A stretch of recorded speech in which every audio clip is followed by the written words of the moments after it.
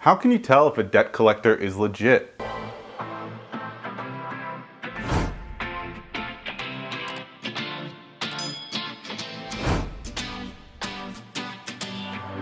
What's up everyone, David here with Free2Be, and thank you for joining me for another video.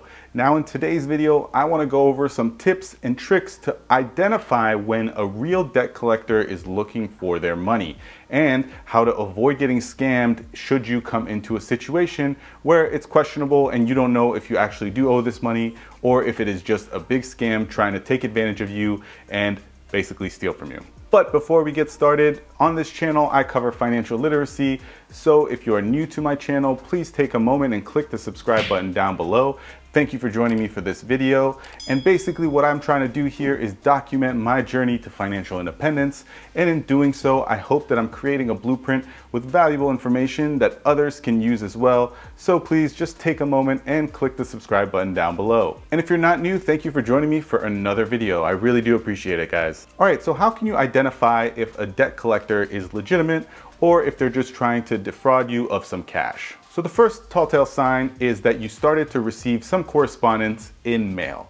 Now, by the time that your account gets in the hands of a debt collector, it's most likely in a different name than where it started from. So for example, if you bought a TV from Best Buy and just forgot about that payment and never made it, by the time it gets to a third-party debt collector, it's probably under a completely different name, and they've either tried to reach you on the phone, and more likely they have your information, so they'll actually send you physical mail. So if you are receiving mail, that's usually an indication that this is a legitimate request. And to further verify that is usually the double tap. So they'll send you the mail and they'll follow up with a call, or they'll call you and follow up with mail. So if you get both of those communications, then it's most likely legit. Now, before we go any further, I do want to say that these aren't foolproof, right? So just because you get a call and a piece of mail doesn't mean that it's 100% legit all the time. So make sure you're always doing your diligence before you send people your hard-earned cash. Now, the next way you can tell is that the agency that's contacting you is actually licensed to do so and to do business in your state.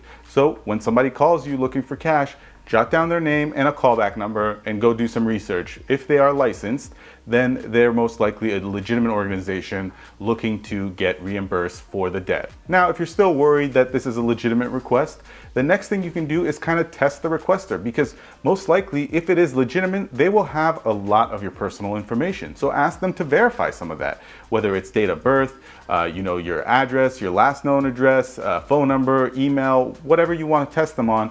Ask them for some personal information and they should be able to provide it for you. Now, don't go crazy and start asking them questions about your past or your childhood that you would have never shared with the original debtor to begin with. Keep it, reasonable to pieces of information that you would have provided at the time that you borrowed the money. Now, should they pass all of this, what is next? Well, let's say now you've verified that this is a legitimate person or a legitimate company looking to be paid for debt that you have.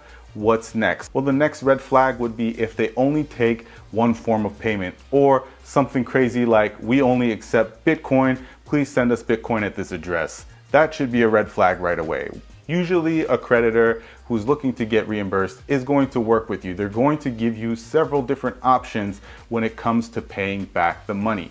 Because at the end of the day, whatever they collect is, at this point, it's a bonus for them. They've probably bought this debt a few times, it's passed hands a few times, it's gone through a lot of things, a lot of pursuit in terms of collecting this money.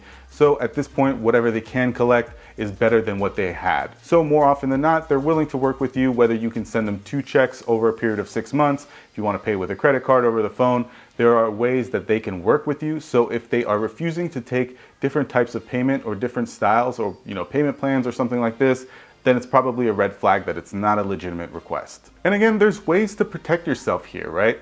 So if a debtor collector calls you, the first thing you should do always is to ask for a callback number. Try to get as much information about their business as you can. Get the person who you're speaking to's name, because these are usually things that scammers avoid giving out. So if a scammer calls you, they're usually very hesitant to give you a callback number or a complete name or the name of a company. So if a company that calls you is willing to give you all this information, take the information, go do some research, and then give them a call back if you figure out that it is legitimate. And another thing you can do is go check your credit report, because most likely this debt will appear on that report and it will show you exactly how much is outstanding and who it is currently sitting with, so that you can get some more information about its status. And finally, you can go back to the source creditor. So in my example, if you borrowed money from Best Buy, give them a call and figure out what happened to your account.